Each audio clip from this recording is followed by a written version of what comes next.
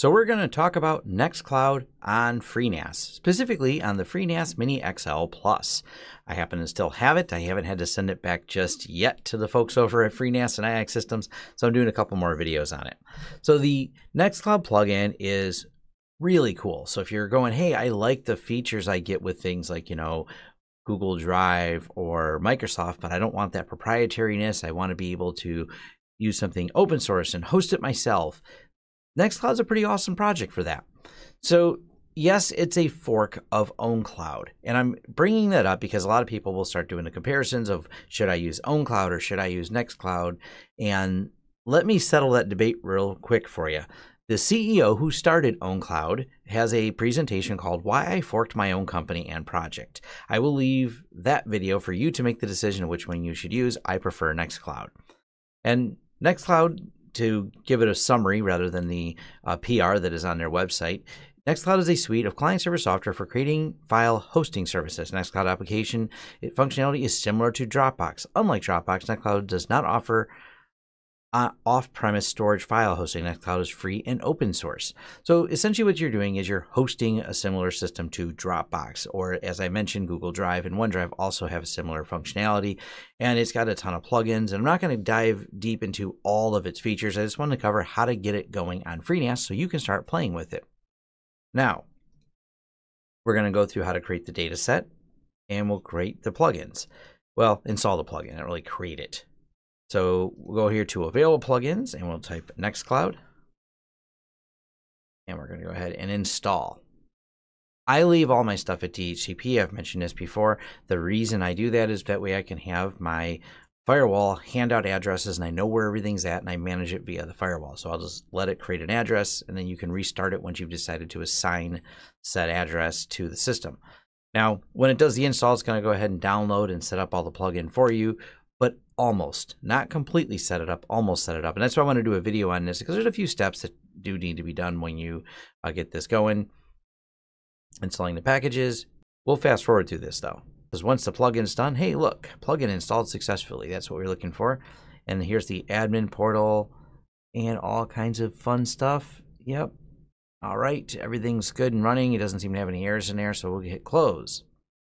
So the NextCloud plugin is installed, status up. The IP address it got was 192.168.3.188. Go ahead and click the three dots over here and we're going to hit management. And we're prompted with username and password to create the admin account. We have the location of the data where the data folder is stored, but we need a database user, database password, database name. Those are important aspects that we have to go get, and we're going to cover that. But before we get into that, we're going to have to create a data set to store all the data. So let's go ahead and we'll just close this because I don't need to open right now. And we're going to stop the plugin because you want the plugins not running when you map the storage to them. So wait for the plugin to stop. Then we're going to go over here to storage, pools, and let's add a data set. We'll call it NextCloud storage. Next, should spell right. Cloud storage data set. Save. Now we got to set some permissions on it so it doesn't complain. But I'm not going to get too advanced. I'm just going to set the basics here, but we're going to go ahead and click the three dots, go to edit permissions, www, uncheck the other. You can leave the group permissions on, but uncheck the other permissions. Apply recursively. There's nothing in here, but we'll go ahead and say yes. All right. So now we have the data set. Now, how do we map data in here? This is where a lot of people get stuck, is understanding how the jails map data. So mount points. Jails are nested within FreeNAS. So when you're inside of a jail, picture it as another operating system running. It shares the kernel with FreeNAS, but it doesn't share the same base of the file system. In the Linux or Unix world, it is / is where the The forward slash is the base of it, but the base where you see forward slash inside of a jail is actually already several directories deep into FreeNAS. So what we have to do is go here. We're going to add a mount point. And the source, because this is inside the FreeNAS, that's what the source is going to be mount/MNT. So we're starting with slash, and we go to MNT, then we go to tank, and we go to NextCloud storage. Destination. It starts nested in here. So /MNT/tank/IOCage/jail/NextCloud/root. Now this is not root. There's actually two roots. Root as in the root user and root of the jail. So there's the root of the jail. And if you remember from looking at the management, and I put it in my notes here, this is where it's located. This is the default spot for the data. User local www NextCloud data. And we can customize that, but you'll see when we go back to it, I just put this in my notes here. So we'll go here. User is here. Local www NextCloud. And we need to find the data folder. There we go. There's the data folder. Save. Oh, destination directory must be empty. That's an important aspect on there. So let's just call it something like data 2. We'll actually just create a folder there. There's different ways to do this. But what we have to do is call it data. Well, actually we'll call it NextCloud data. And it'll create this folder, but it's really important that we know this. So let me go over here because this is kind of small to read. This is the default location inside the jail. If we do it here and call it NextCloud data, so you notice how this is the full path, but inside of, we'll start here. That's what it's going to be inside of NextCloud. So this is what it was. And we're just adding another folder on there. It solves the problem of the folder not being empty. We can change it. There's different ways to do it. The other way to do it is actually delete the data that's in folder. It just creates a, I believe, a .htaccess file that gets recreated when you move the data in there.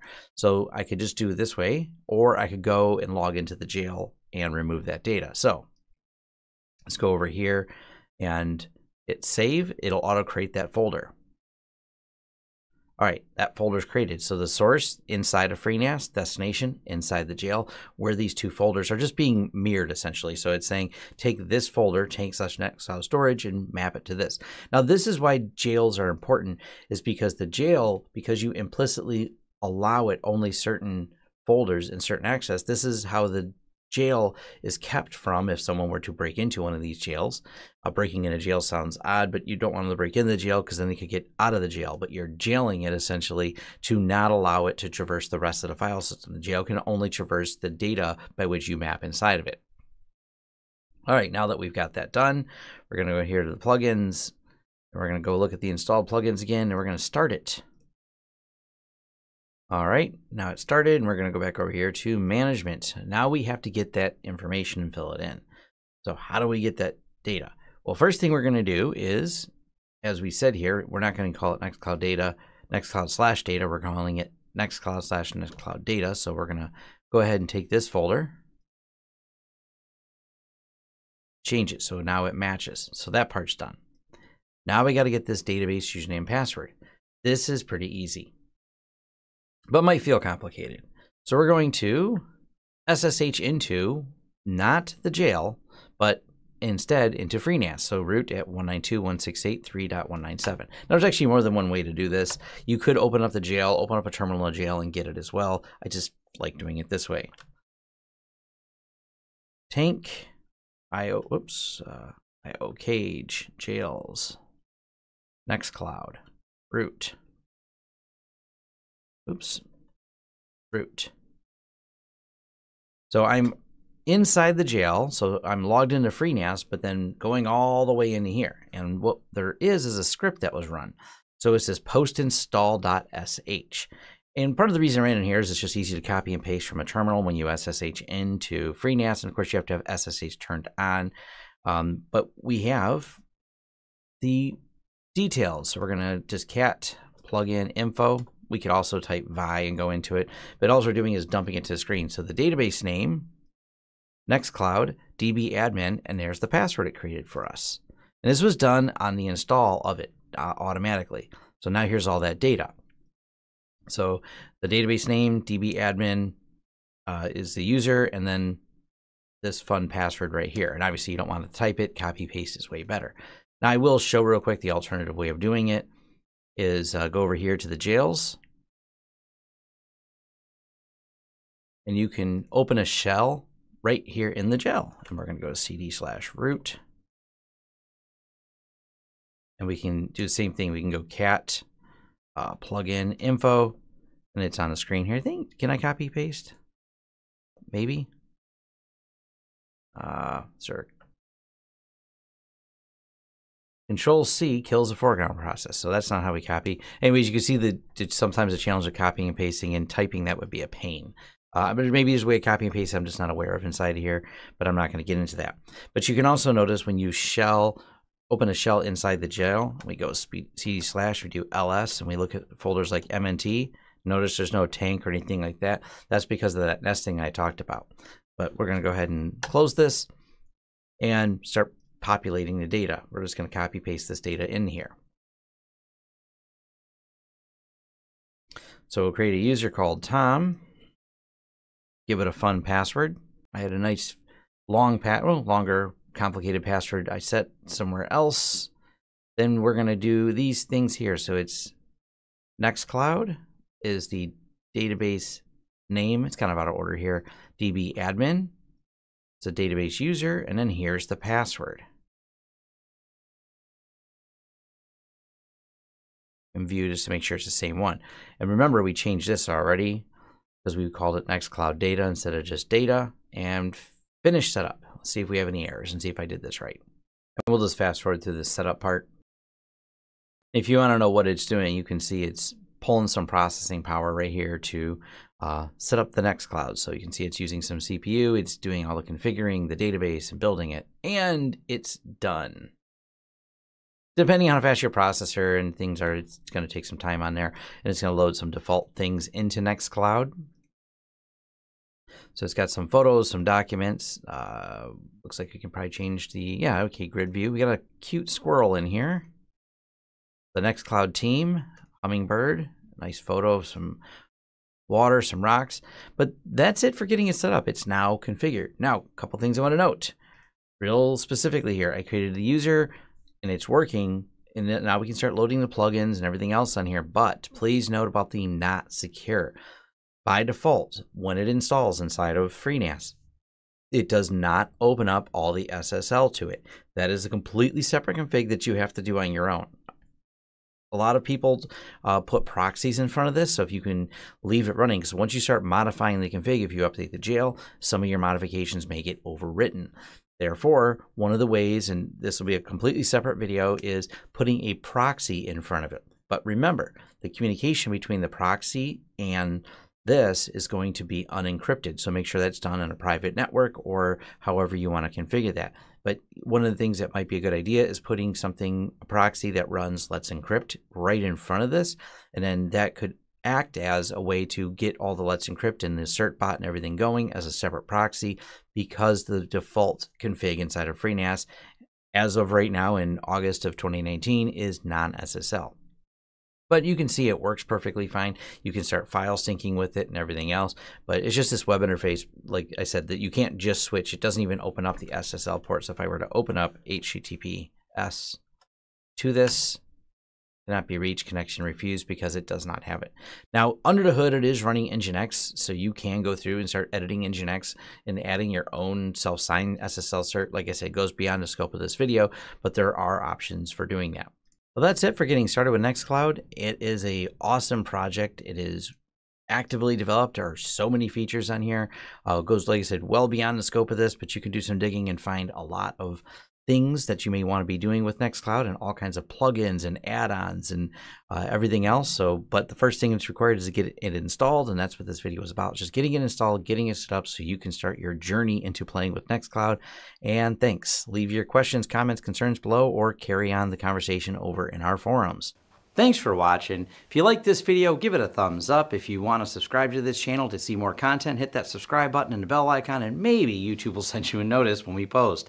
If you want to hire us for a project that you've seen or discussed in this video, head over to lawrencesystems.com, where we offer both business IT services and consulting services, and are excited to help you with whatever project you want to throw at us. Also, if you want to carry on the discussion further, head over to forums.lawrencesystems.com, where we can keep the conversation going. And if you want to help the channel out in other ways, we offer affiliate links below, which offer discounts for you and a small cut for us. That does help fund this channel. And once again, thanks again for watching this video, and see you on next time.